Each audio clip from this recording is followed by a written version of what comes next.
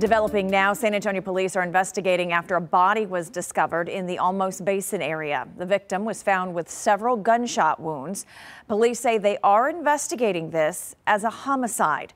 Right now, the victim has not yet been identified. KENS 5's Meredith Haas is live at the scene. Meredith, what else are you learning?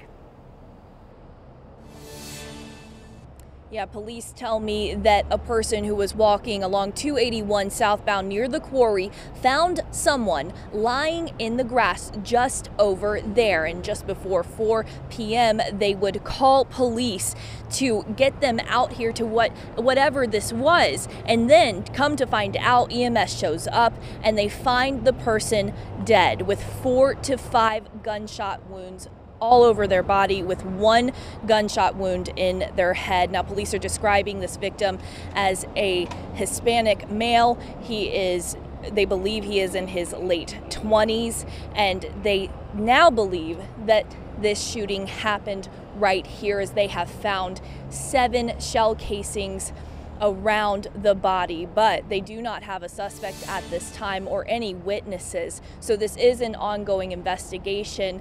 As you can see, they're still taking photos, trying to figure out what exactly happened. But we do know that 1 man is dead right over there, but they are still looking for the suspect tonight. Reporting live, I'm Meredith Haas, KENS 5.